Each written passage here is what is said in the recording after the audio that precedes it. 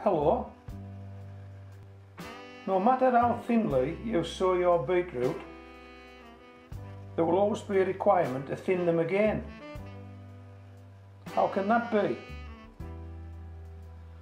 Well, apparently beetroot seeds, and in fact beetroot seeds at all, they're clusters of beetroot seeds, no less. We're looking at what would appear to be 4 beetroot seeds there, but there could be anything from 6, 8, 10, because each of those so-called seeds is a cluster of seeds and can produce 1, 2, 3 beetroot, maybe even more, I don't know. So we're going to do a little experiment. We love our experiments at Homegrown Veg. We'll take a seed from the packet and I'll just pop that there. There's our seed. We're just going to sow one seed, one beetroot seed, on this damp tissue, on this wet tissue, and which is going to be even wetter now. Okay, and we're just going to let that germinate on the windowsill. Okay, now you would expect to get 1 beetroot from that, but if you get 2 or if you get 3, then you know that it's a cluster. And you know that when you plant that in the ground, there are going to be 3 beetroot coming from it, or 2 beetroot coming from it, and you will probably need to pull 2 of them out and leave the last one in.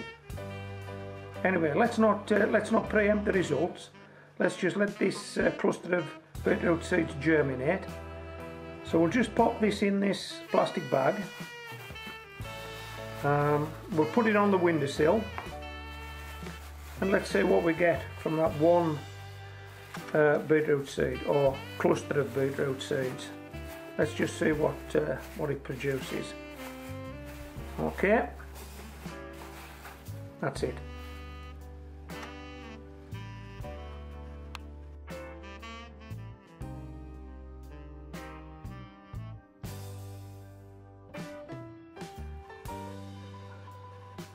The last time I looked in this box was about a week ago. That's when I took the photo that you've just looked at, and I think that showed you that the beetroot seed cluster had actually started to germinate, and it looked as though we might be getting 2 beetroot from that cluster. So we're a week further on now, and we'll take another look in here and see if there's been any more developments in this box.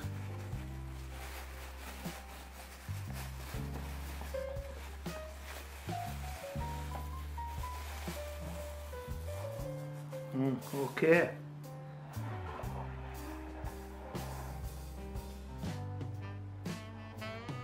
I think you should be able to see that. The 2 beetroot have separated completely from the cluster now.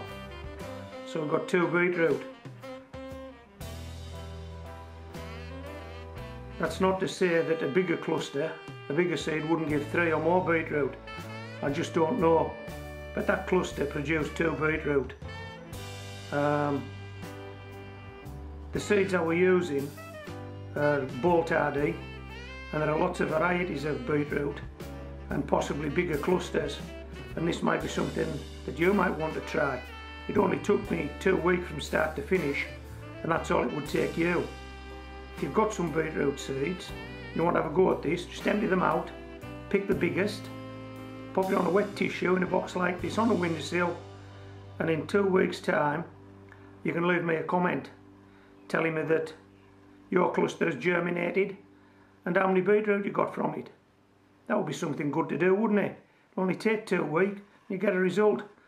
I think this is the quickest experiment we've done at Homegrown Veg to get to a conclusion, and the conclusion is, when you sow beetroot, you're sowing clusters, and you'll probably get more than 1 beetroot growing from the cluster, and you will need to thin your beetroot. Okay, this is Homegrown Veg signing out.